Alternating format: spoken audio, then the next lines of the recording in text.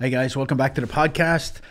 When I finished up last time, I just got my U.S. citizenship and I was headed for selection. Let me back up a little bit and talk about Germany real quick again, because every time I do this, like I said, I have no script. I'm just kind of pulling things out of my head, and I think of things after they were after it's done.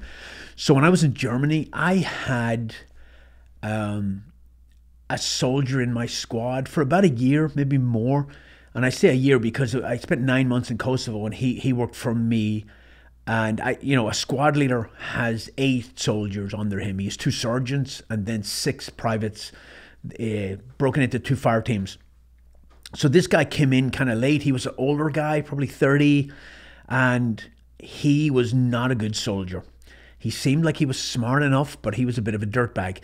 And he was hanging out with dirtbags. And like I said, we had massive problems with drugs in Germany, just the way it was. Guys would drive up into Amsterdam, buy a bunch of marijuana, mostly, I think, and then drive back. And they'd really tried to crack down on it. So I had this guy in my squad for a year. I tried to motivate him. I tried to smoke him. I tried to mentor him. And he'd do okay for a while, and then he'd get in trouble and blah, blah, blah. So eventually he took a urinalysis and failed it. He burned it, and he was getting chaptered out of the army, kicked out. Now, at that time, I went back to the United States to go to the qualification course. I didn't hear what happened. Then a couple of years later, I was in Fort Benning, and I ran into his roommate. He was also in my squad, longer than him, like 2 years in my squad. But I ran into the guy who was his roommate in the barracks. And he told me that he had run into him years after he got kicked out of the army for smoking dope. And he was in uniform, and he was a warrant officer in the army. And he was like, what the hell? And this guy was like, hey, come talk to me. And he sat down, he told him the whole story. He was an undercover CID agent in my squad for a year in Germany. CID is Criminal Investigation Division, the investigators. So because of the drugs, they had to input this guy in as a specialist, even though he was a warrant officer. And he had spent a year or more getting smoked by me, getting yelled at by me, and kind of feeding information to the MP. I used to think it was weird because we do what we call a health and welfare, and we'd lock down the whole barracks, and we'd take people down and search their cars, and they'd bring MPs in. And the MPs in some case walk straight up the stairs into the guy's room, straight into the bathroom, and the lint dryers they had for the drying their clothes, drugs would be laced in there so the dog couldn't smell them, and they'd find them, boom, straight to them. I was like, damn, these guys are good, and didn't know that I had an undercover agent in my squad for a year. It's crazy. But when we were in Kosovo, I mentioned this book here that Nate Self wrote. He was my platoon leader in Kosovo, and when we were there, we did a big raid on a Albanian guerrilla terrorist training camp. They had uniforms, they had weapons, they had booby traps out, and it was a base to train a guerrilla force. And we got intel somehow. I can't remember how, but we had to go hit it and take it down, our company. So it was a big mission. We got SEAL Team 2, I think, came in and stayed at our base, and then they infilled and put Overwatch on it for a couple of days. So we had pretty good intel. We rolled up there, and we dismounted, moved up, and did a call out, but like from the worst position you could think of. We were down on this slope, and they could have just thrown hand grenades over. But the guys that were there, a couple of them had bugged out, hauled ass, and got stopped by a blocking position. There was a Stars and Stripes reporter with us, and he was staying with our company commander, and I was on this 4-day rotation that we talked about last time, and you'd work for 3 days and you get a day off and you go back and call home. I was supposed to call home, and I wasn't able to because we were doing rehearsals, we were mission planning, and we were getting ready to do this hit. So a couple of days later, I called home, and I talked to my wife, and I'm like, yeah, I couldn't call you last time. And she said, yeah, I know, because you were raiding a terrorist training camp. And I was like, what? How did you know that? And she said, your picture is on the front page of Stars and Stripes newspaper. And I was like, what? And I posted that. I'll post it again on my Instagram. It's that the Stars and Stripes reporter took a photograph while we were raiding that thing. And I have a pistol in my hand because I had a big M16 and it's too big for clearing buildings. So I just slung it and I pulled out my sidearm and I was using that. But that's a live shot from the hit. The Stars and Stripes reporter wrote this big elaborate story about the mission. And it was all BS, honestly.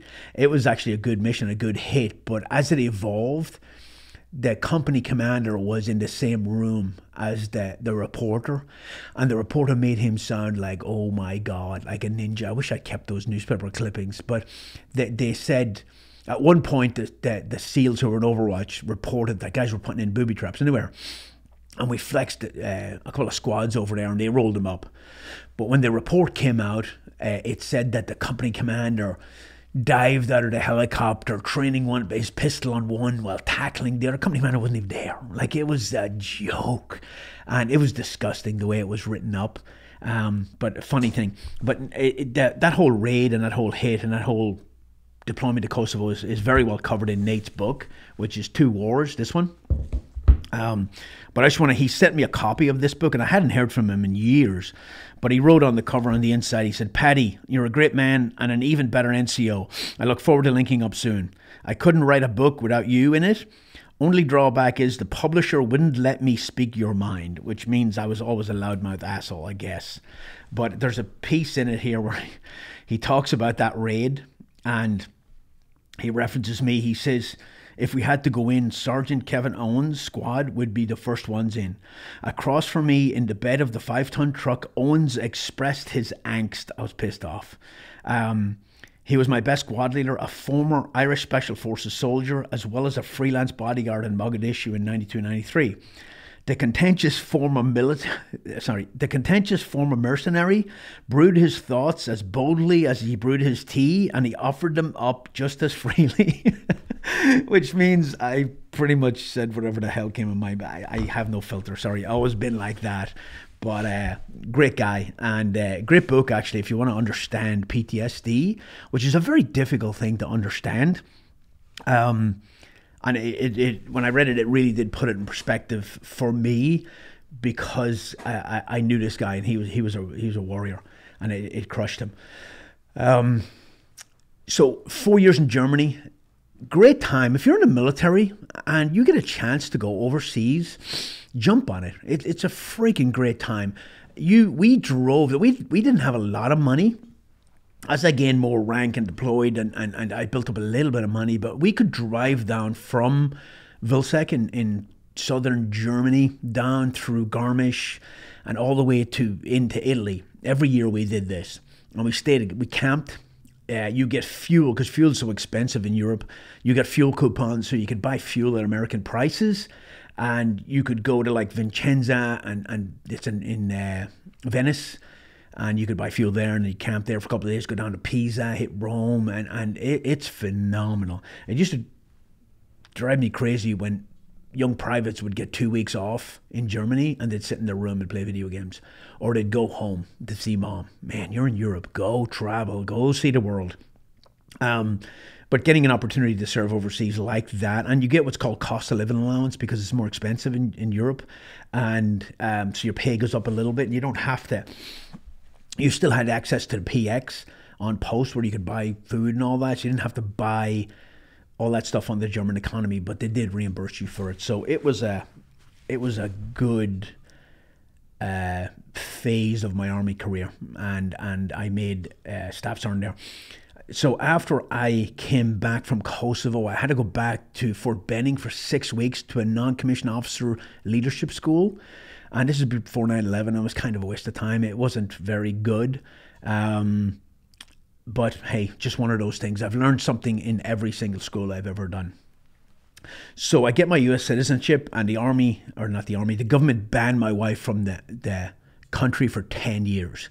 So I have to go to airborne school by myself while she stays back in Germany with no household goods and no car. So we made sure we got her a car and we got her a place to stay, but she was kind of stuck there for now. I went to airborne school, Fort Benning, Georgia, static line jump school, 2 weeks of ground training, 1 week of jumping. And then I reported to Fort Bragg, North Carolina to do the Q course. I'd already passed selection. Um, the Q course at that time, and it has changed a lot, at that time was 6 phases. The first phase was considered selection. That was done. The second phase was small unit tactics, a 6-week course in patrolling, ambushes, raids, all that stuff. When I was an infantry squad leader, I knew how to do all that stuff already, but I had to go through it. The third phase was your MOS, your military occupation specialty. In my case, 18 Bravo, Special Forces Weapons Sergeant. And that was about 4 months, I think. Then the next phase was Robin Sage, which is a culmination exercise, scenario-based exercise in a fictional country, which was pretty awesome. Then you went to language school for 4 to 6 months or whatever, depending on your language. And then you went to SERE School, survival school, and then you graduated and went to your group. So from the start of the Q course SUT to the end, it took me about 10 months to get through the whole thing, which was really, really quickly. It's much longer now, mostly because people have to wait weeks between phases because it's just a big, massive machine of hundreds and hundreds of soldiers moving through. When I got there, straight from airborne school, straight there, signed in, and got a SUT date fairly quickly. Now, it is in the fall of 2002 at this point. So a lot of SF guys, a lot of Green Berets that were instructors in SWIC on the Q course were getting pulled back to their group to go deploy, especially guys from 5th group and 3rd group, and they were getting pulled back and sent back. And they augmented the instructors with National Guard guys. Now, they're National Guard SF guys. They went all through the same training, the same Q course, but they were terrible instructors. They had no clue what they were doing. It was bad. And it wasn't just that they didn't know the material, which they didn't. They were just a-holes. And they thought that in the absence of teaching, you just smoke people and make them do flutter kicks. Like, I laugh. I learned, in SUT, I learned how to do flutter kicks. Because that's all we do. In particular, the guy who was in charge of my squad had no freaking clue. And I knew what I was doing, but they were just, it's not how it was supposed to be done. They considered it, the instructors there where I worked later on, they considered it part of selection. So they're trying to weed people out, even though people had already passed selection.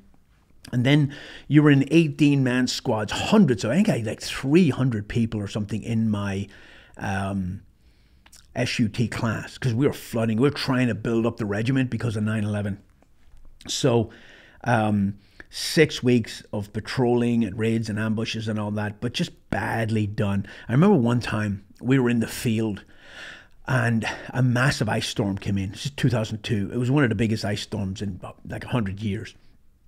And there was big chunks of ice and snow falling from the trees. Somebody's going to get killed. So eventually they took us back to Camp McCall because we were in the field. And when we got back there, the power was out. So we had about 3 days of sleep. At least we were indoors, but no electricity, eating MREs. There was no chow hall.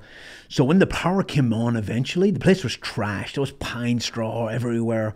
And we would have cleaned it up. But before we had a chance, the instructor came in. And he lost his mind because that's all they did. We had our bay that we stayed in. It had 2 sections. It had a sleeping bay where all the beds were, and then it had a planning bay in the front with sand table, charts and graphs, a classroom. It was actually really well laid out. He told us to move the planning bay into the sleeping bay and move the sleeping bay into the planning bay.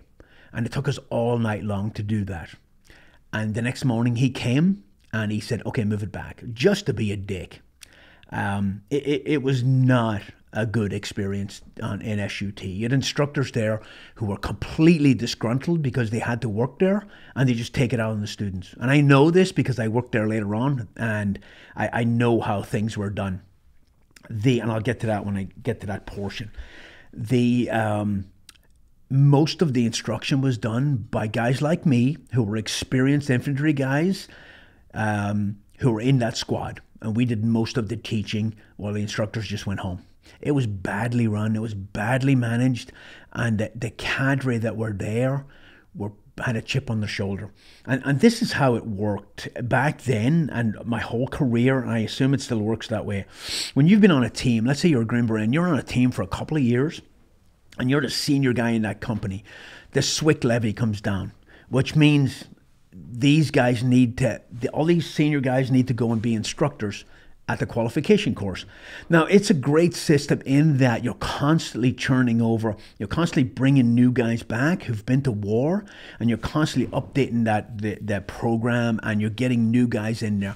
Now, it's a 3-year tour to go to SWIC, and you can't get out of it. The only way to get out of it is to die.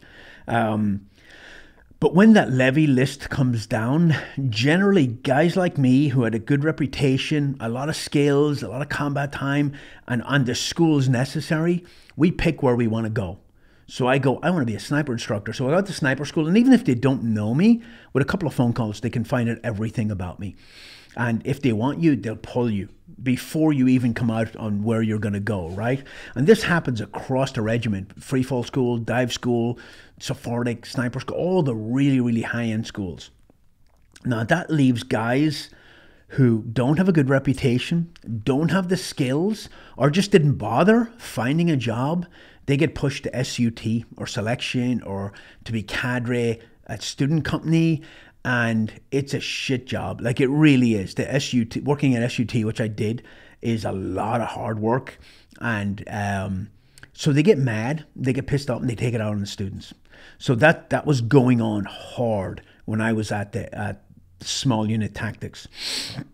They had dropped so many people from the Q course or from small unit tactics. At the end, I think we might have had 350 or something like that in my class. But I remember being in formation, and they were like, does anybody want to quit? This is not going to stop, not going to stop.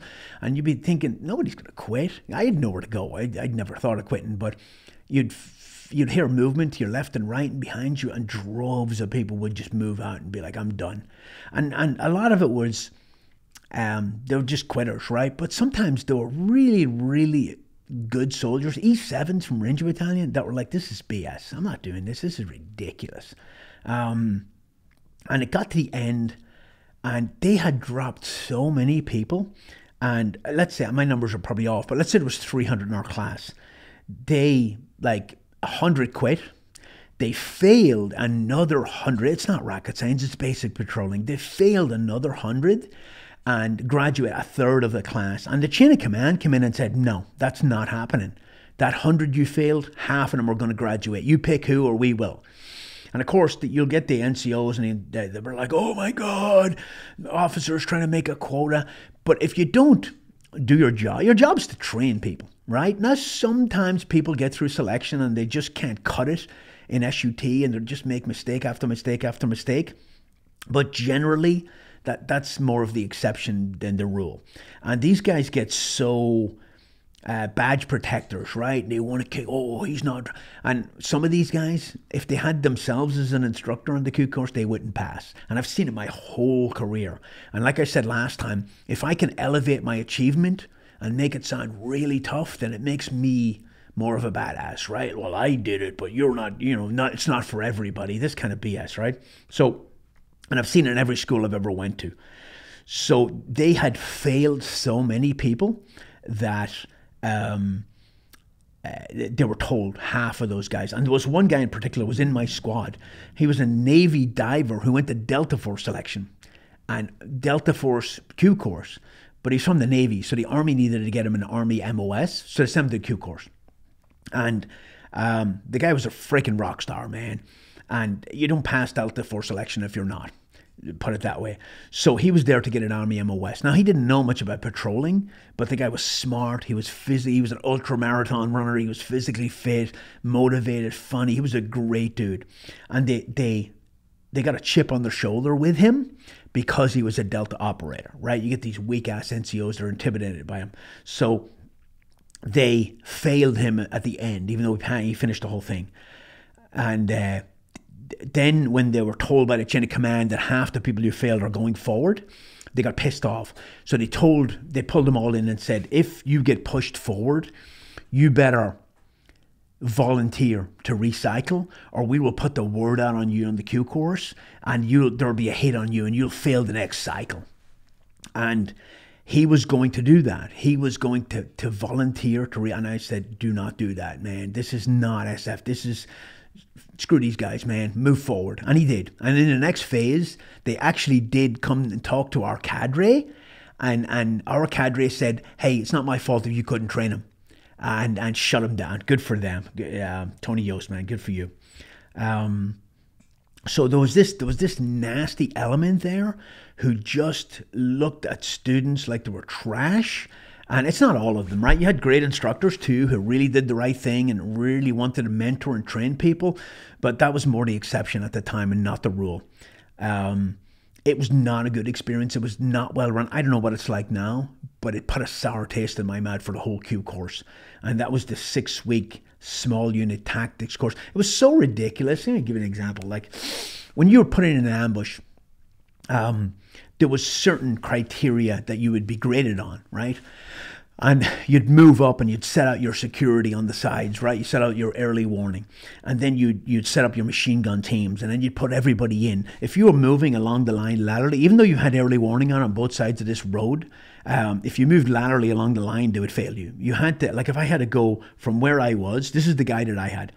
If I had to go from where I was, like 10 feet to the right, I had to go all the way back, like 50 feet into the wood line, move across, and then move up. So you didn't move laterally along the ambush line, even though you had early warning out.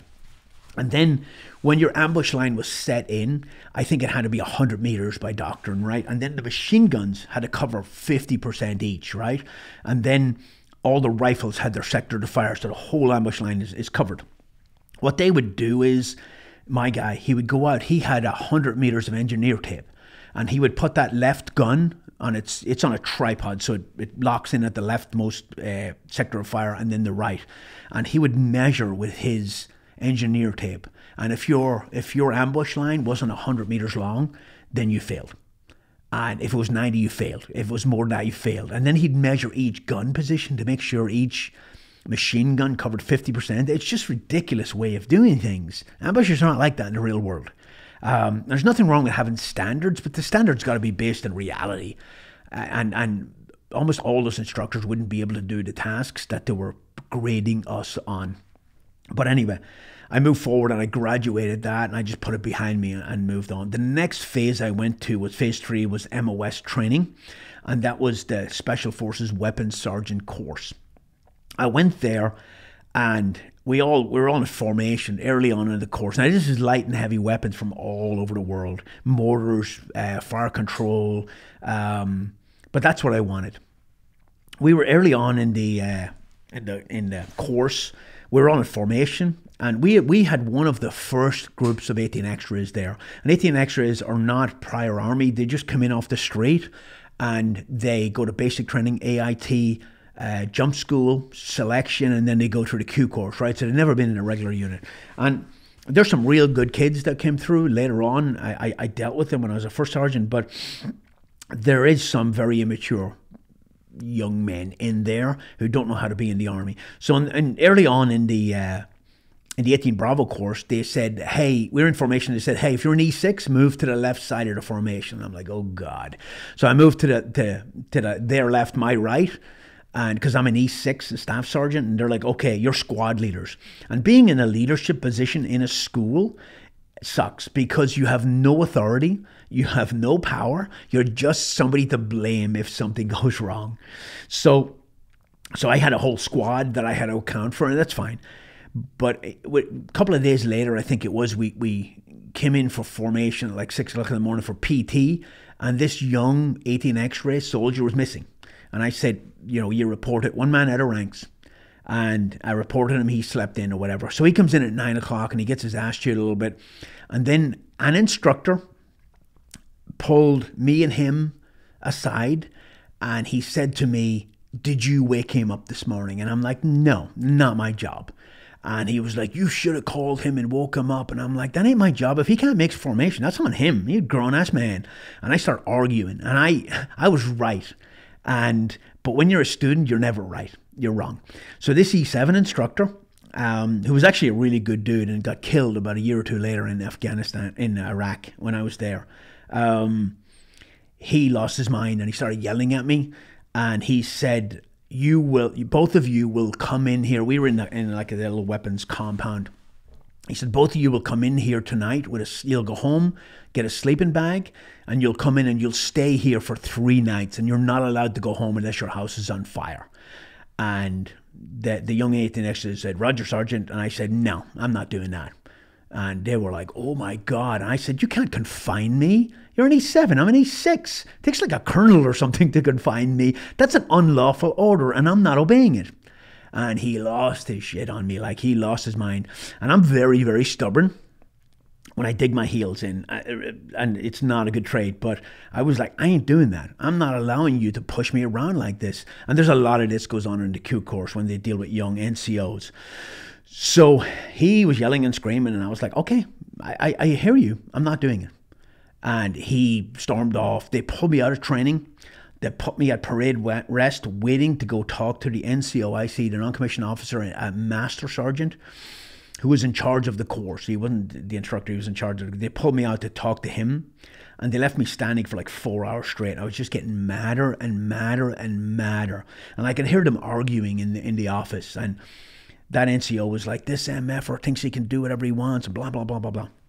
So eventually, they're like, go in and report to this master sergeant. So I'm pissed off at this point, much more than I was before. And I basically storm in there waiting for a fight. And I am jacked. My adrenaline is pumped. And I'm ready to tell this guy to go screw himself. And I storm into his office. And he totally disarms me. He's like, hey, man, what's going on? You want a Coke or something? Grab a seat. And I was like, what's going on? What's happening right now? And he's like, grab a seat, man. He's like, talk to me. What's going on? You're doing really well on the course. You're crushing it.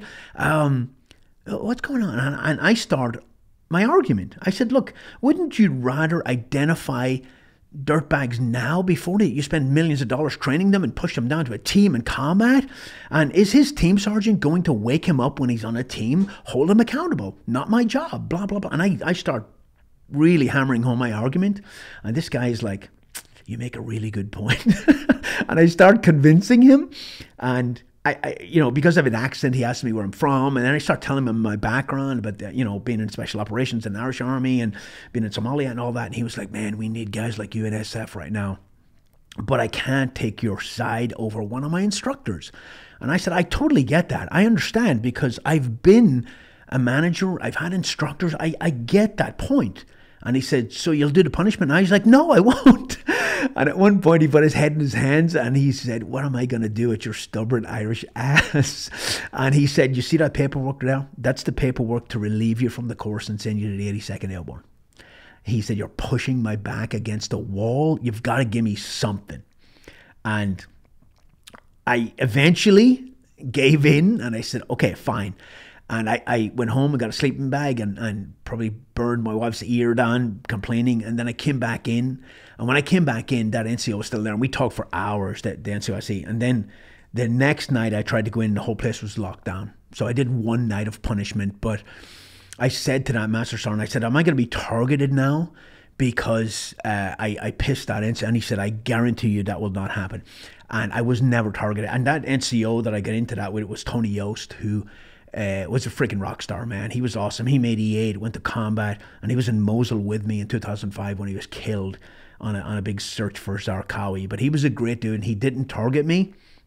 But it would have been easy, because with 18 Bravos, if they want to get rid of you, they'll just say you're a safety violation on the range. They'll kick you out. It's hard to defend against that, but I was not targeted. But the moral of that story is just shut the hell up and do what you're told when you're a student, because even though if you're right legally, you're wrong. You're wrong, and you're going to put a target on your back.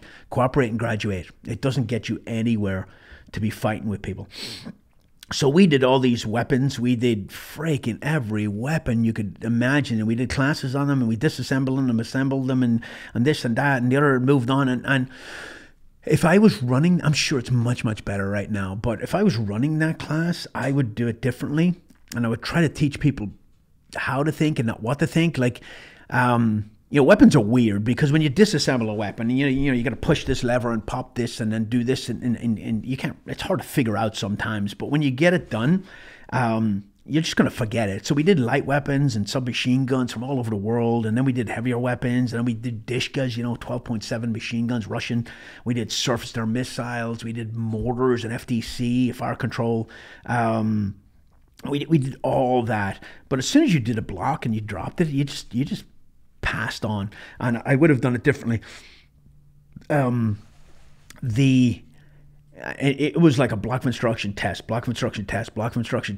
and there was very little room for not getting through. But the weapons had been disassembled so many times that you push a couple of buttons and the damn thing fall apart. I remember I bought a 1911 after the Q course, and 18 Bravo, man, I was tested on the 1911, and the ones we had in the training, you push like 3 buttons, the whole thing just fell to pieces. And then I bought a new one, and I couldn't get it apart. I was banging on it with a hammer. I couldn't get the pins out. It was kind of funny, but we did some tactical stuff, but not that much. And your 18 Bravo is supposed to be your tactics guy, and that looks good on paper, but it's not the case unless he's got a tactical background, like he's an infantry guy. That just doesn't happen, right? But I'll be honest, not a great course either. It was okay. A lot of PT, a lot of flutter kicks, a lot of running up and down hills, and I would do it differently, but it wasn't terrible. It wasn't as bad as SUT.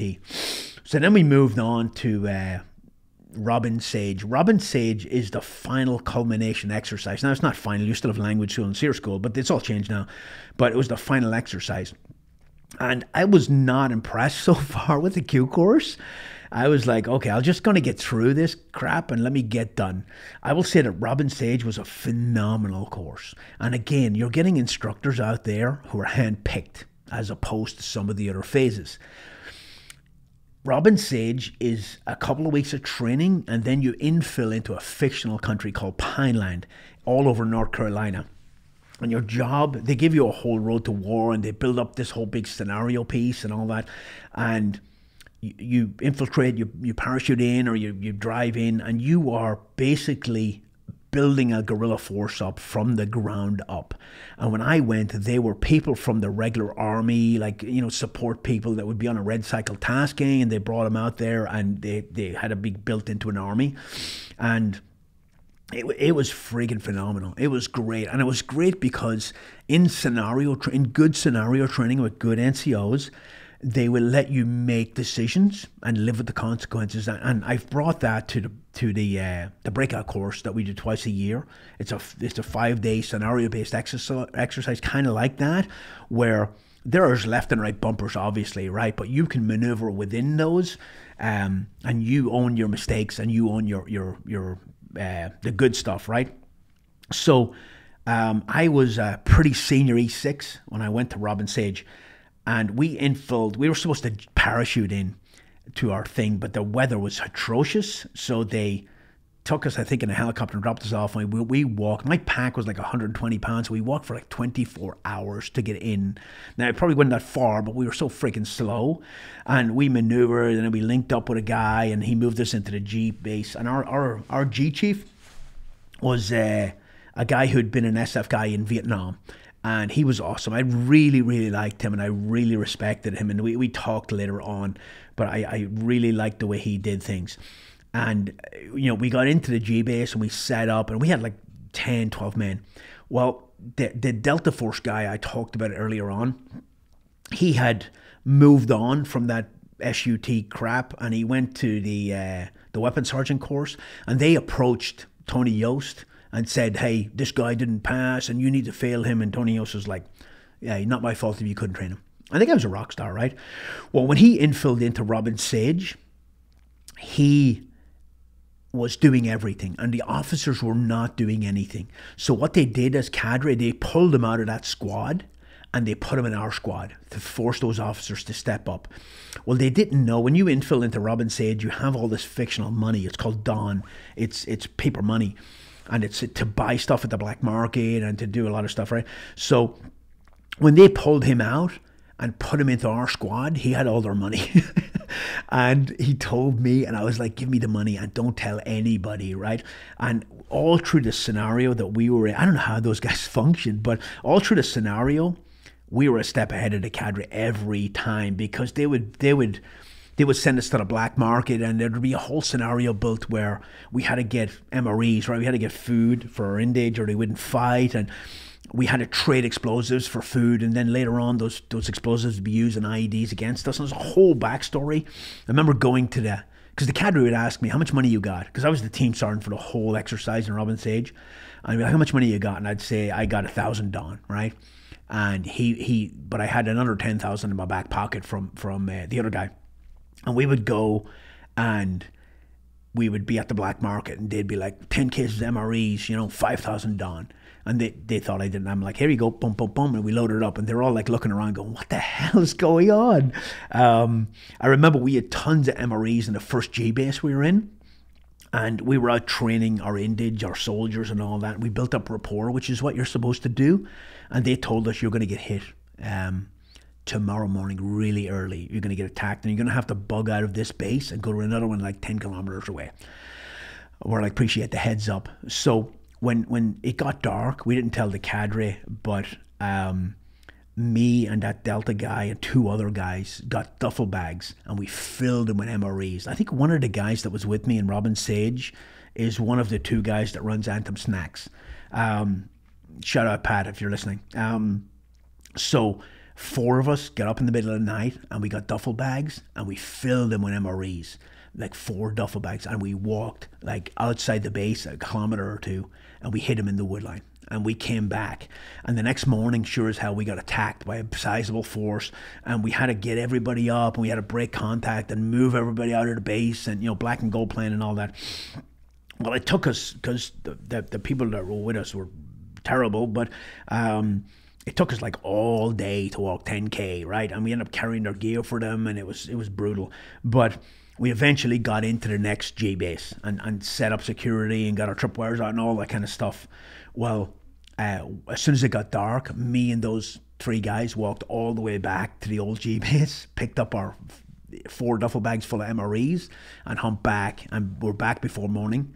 And the next morning, again, the scenario was built that the guerrillas were like, we want food, or we're not working, we're not fighting for you unless you feed us.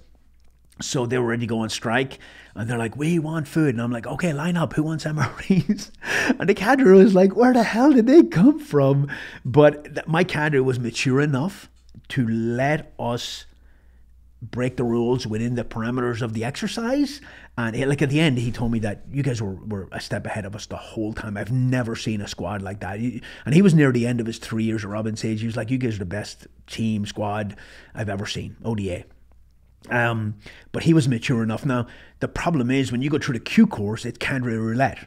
Some of those things, if you do them with the wrong cadre, they'll kick you out of the course. So you gotta be able to articulate your actions, and you got to know who will be receptive to that type of attitude and those types of things, and who will not.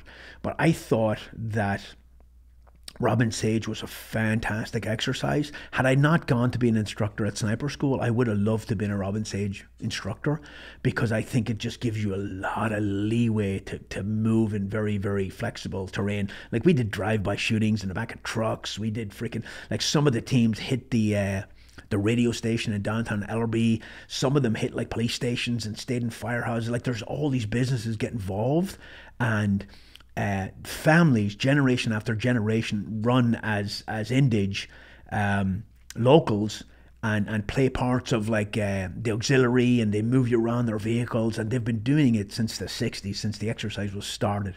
And there's something about Robin Sage that really does teach you how to deal with an indigenous force, because later on I worked with a lot of indigenous forces, and I've seen other military units try to do it and just be terrible at it.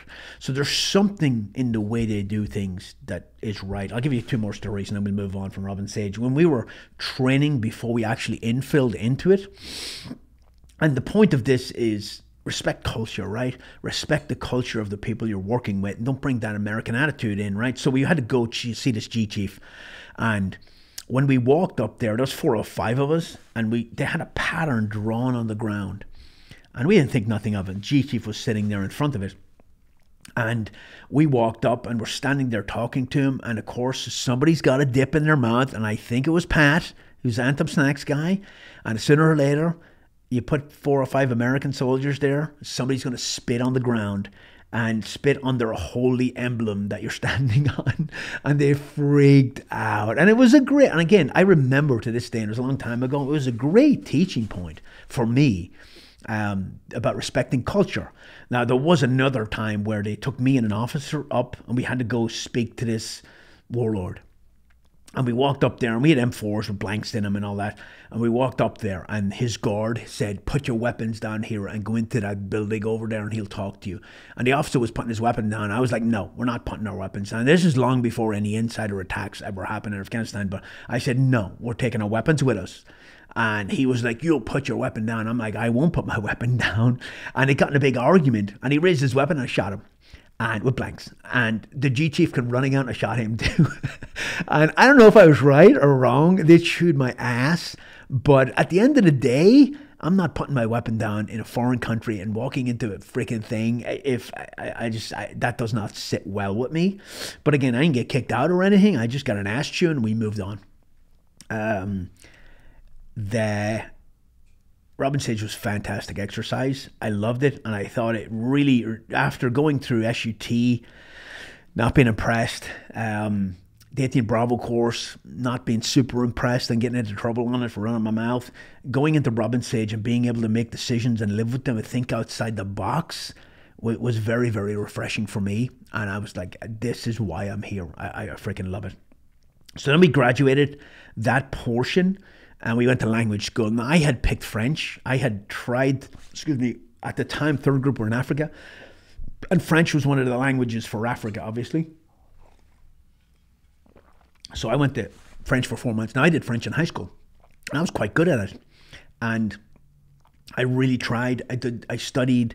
I did the homework. I did the exercises because I wanted to get paid. Again, I had a couple of kids at this point. I still had 3 kids, and I didn't have a lot of money.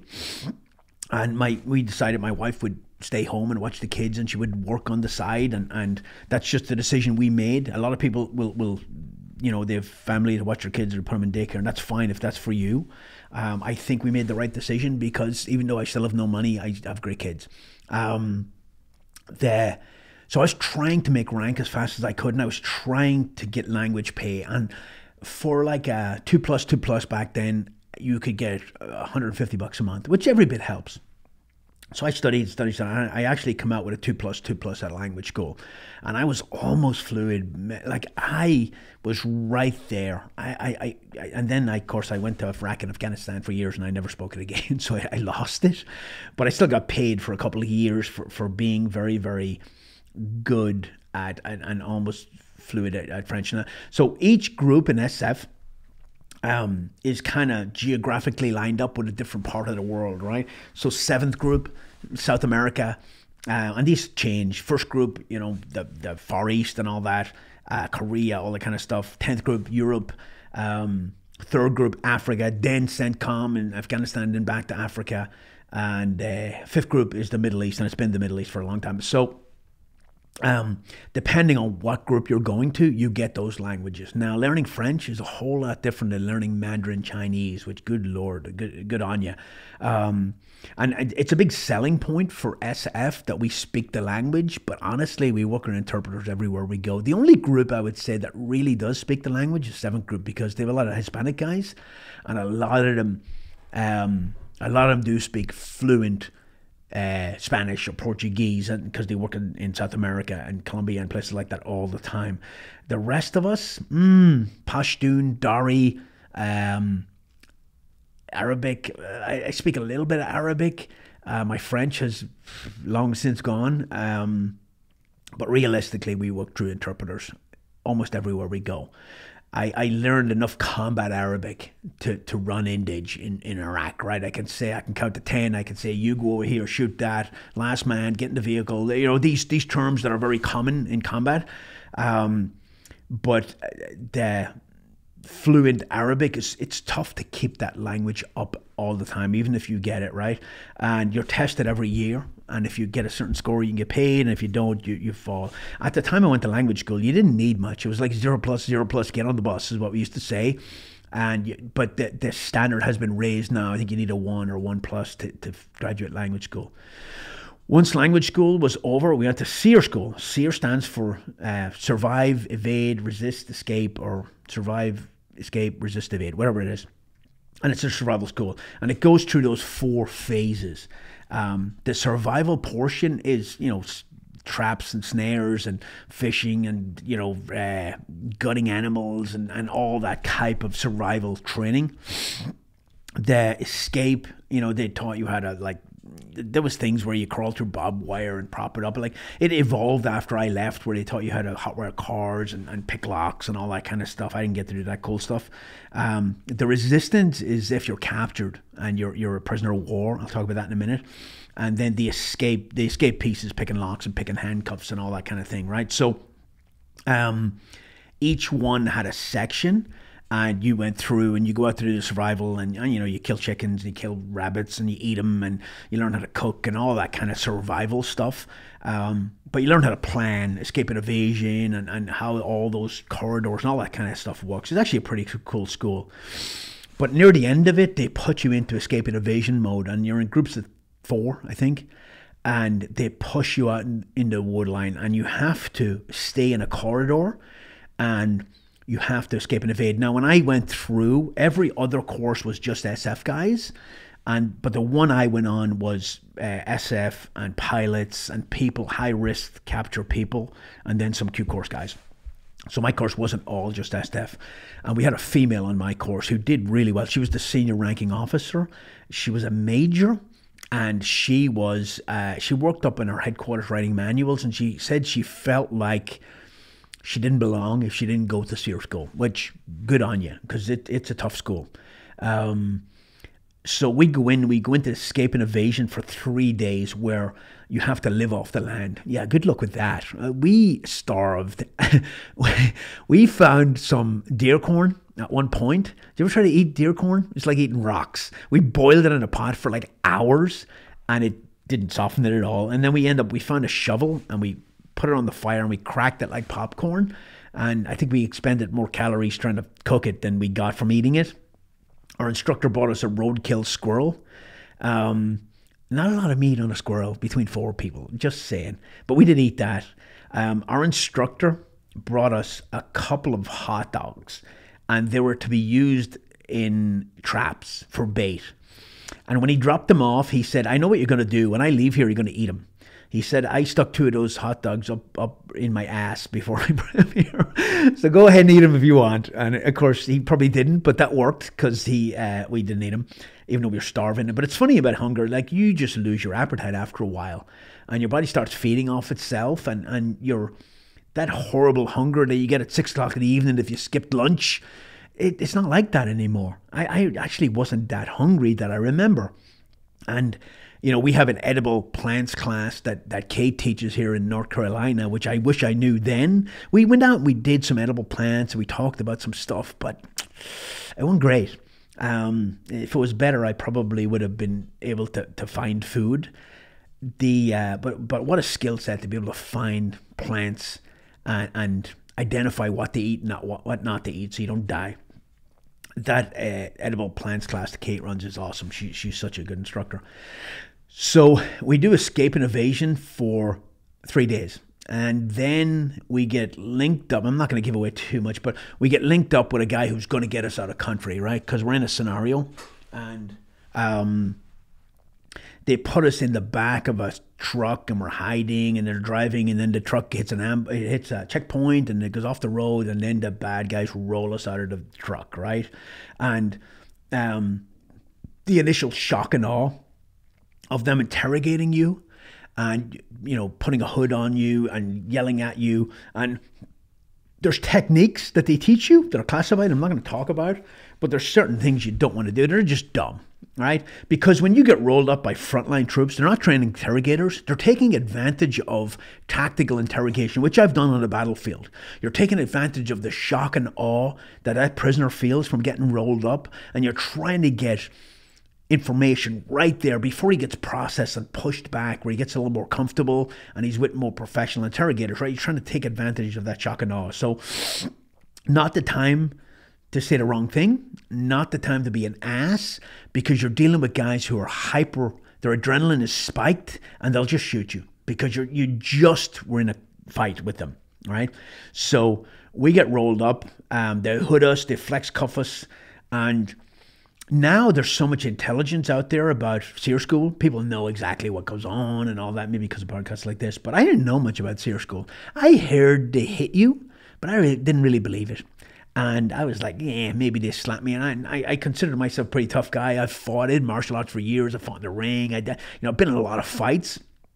So they had a hood on me. As soon as they whipped the hood off, this asshole hit me a slap in the face. That shit hurt, man. I saw sparks, and I think I was shocked too. He hit me hard, and my legs kind of buckled a little bit. I felt a little embarrassed. Now, I hadn't eaten in a couple of days, and I'd been on this escape and evasion thing, but that shit hurt. And then they roll you up into this prison camp that's in North Carolina, but it's classified, right? But you go in there, and you start about 3 days of being in prison and getting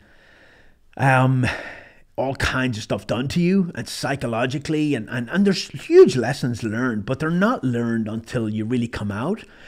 And it's kind of mistake-based learning, and not immediately obvious what the teaching point is, right? So they have all the white noise playing, they have babies crying on the big speaker. I had to work out there. That must be awful. And then they separate you by religion, and then they go to kind of tear everybody's religion apart. And the teaching point is you don't let them separate you. You all stay together because you're all a unit, right? But I don't want to give away too much. They stripped us naked one time, and they were looking for tattoos, and tattoos give away a lot about a person. And guys have Ranger Regiment tattoos, and I have one tattoo now, which is a team tattoo, but I didn't have it at the time, so I had no tattoos, so it was easy. One guy had badass tattooed across the small of his back. He had badass tramp stamp tattooed on his lower back, and they had a field day with him. They were saying, it's a warning label for the homosexuals. The ass is no good. And people would argue with them, and I'm like, stop arguing. Like, if you're talking about my religion and you bring me up front and you say, or you ask for volunteers and you say, who here thinks their religion or God will protect them? And I'm like, that's a red flag. I'm not taking that bait. And people would put their hands up, and then they'd bring them up at the front of the class and just beat their ass and be like, God protect them, and just beat them down. So there's a lot of lessons learned. Respect costs you nothing. Lack of respect will cost you everything in that situation. And you learned as you went. Now, I tell you, I was not good at it. I got my ass beat a couple of times, and I wasn't getting it. And then a guy gave me some advice we were in the yard, and we weren't supposed to talk to each other. And he just gave me a couple of little tidbits, and I was like, oh, that makes so much sense. And then the next time I did it, I did well, and I got back. But it's funny because, if you have people doing, flutter kicks and push-ups, and they're giving you hints. They're like, oh, these ones are strong. We will keep going. And the answer is you're supposed to fall down and not be able to do one push-up because you're so weak. But there's guys there, especially Ranger Regiment guys, man. They're pushing and pushing and pushing and pushing. And guys, it's not a PT test. Stop doing push-ups. It's so funny because you got that A-type personality. That it's funny. But the female in charge of us was she got beat down hard, and she crushed it, man. She did so well. I was very impressed with her. She did really well, and it's not an easy school. Maybe that's the one school that I went to that maybe might have been a little different than I thought it was going to be. But huge lessons learned. They pull you out after 3 days. You do ceremony, and so you've been 6 days of no food. You lose a lot of weight, and they give you rice and some fish heads or some crap in there, but it's nasty. But and after you graduate the next day, they sit you down and they individually counsel you on your performance. You go through all that. So at the end of that, I'm done. I graduate the Q course and I'm done. So all I have to do is go back to student company, out process, and go to third group. And third group's in combat at this time. It's 2003.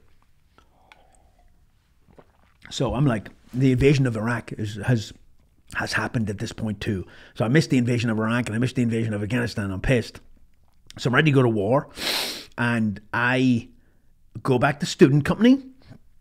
And they have us in formation and they call out like 12 names and they say, hey, if we call your name out, move to the left. And my name's there. And I'm like, what the hell is this?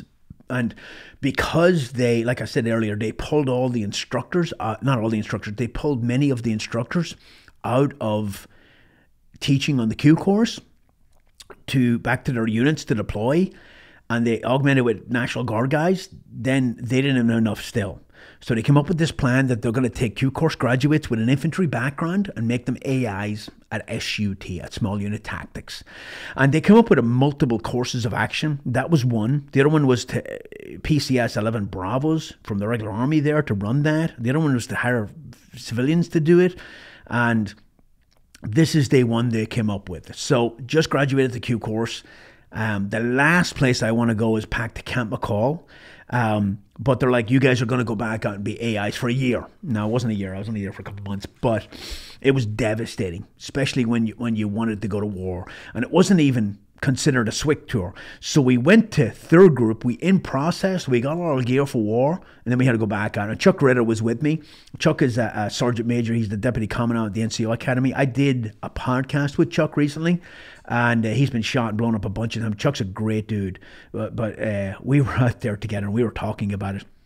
They brought us into the SWIC, which is the Special Warfare Center in school, CSM, the Command Sergeant Major, and he was going to talk to us.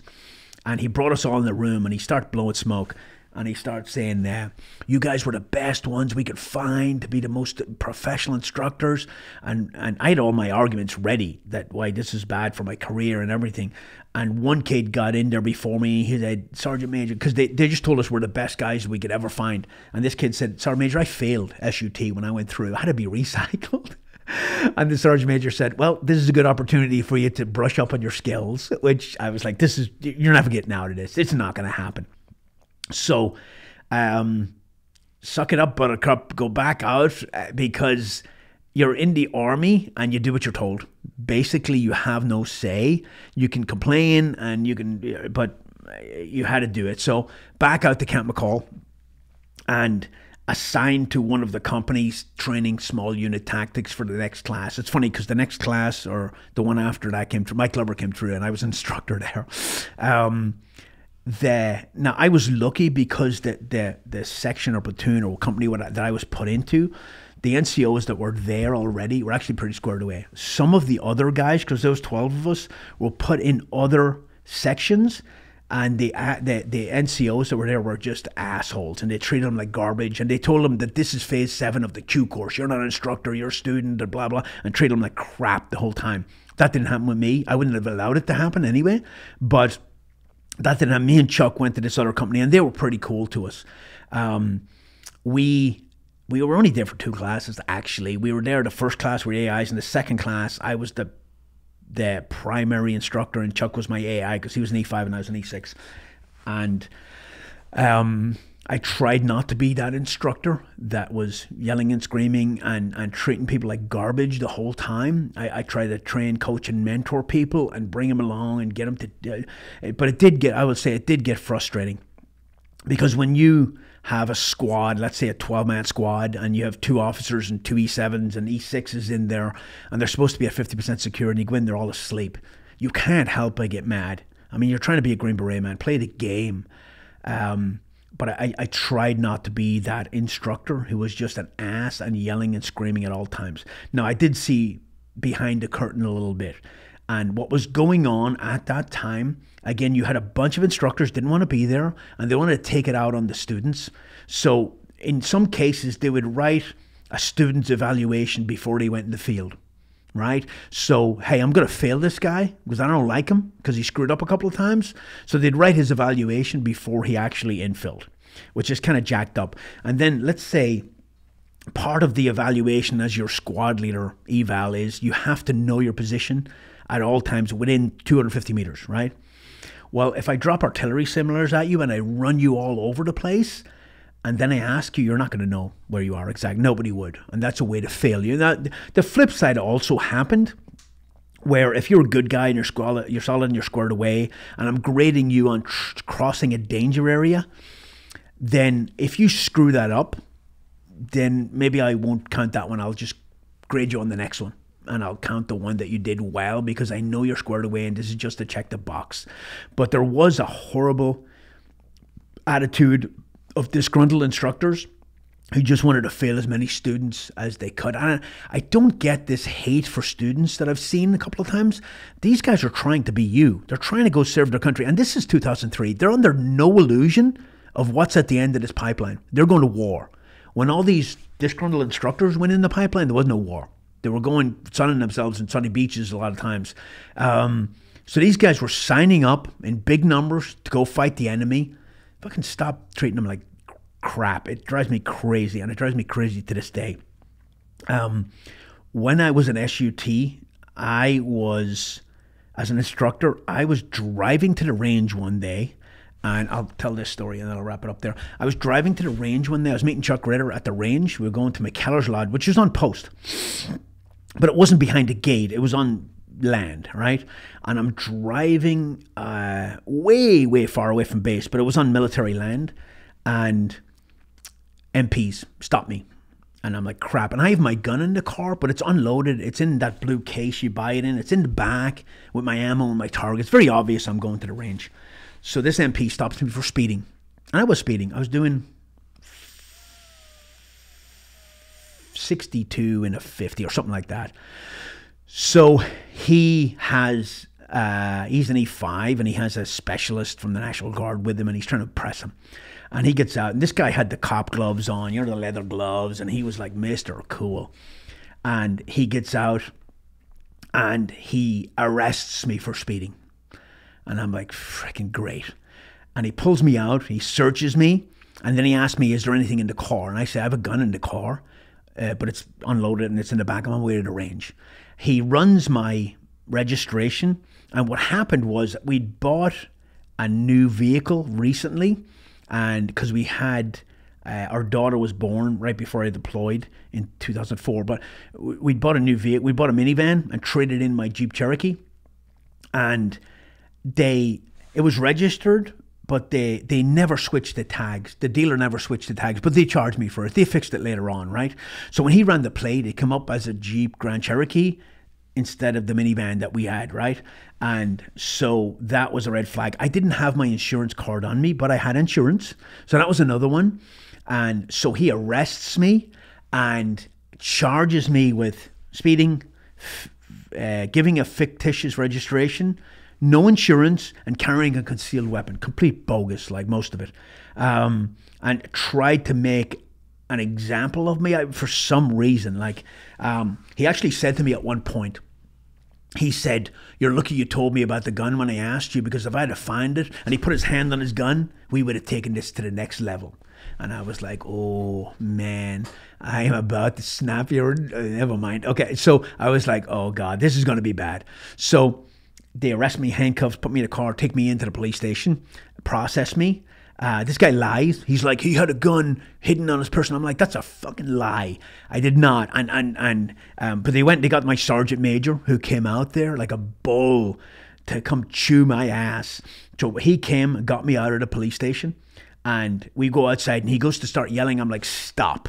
Let me tell you what happened.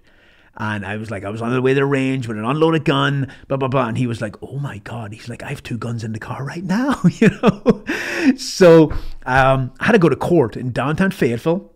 And when I was in court, they called me for court, but I wasn't on the docket or whatever they call it. So they didn't call me. So I go and talk to the district attorney, and he says, before I went to court, I went and I got the dealer to write a letter to say that it was their fault. They didn't switch the tags. And I got my insurance card. So those 2 got dropped. So it was speeding and carrying a concealed weapon.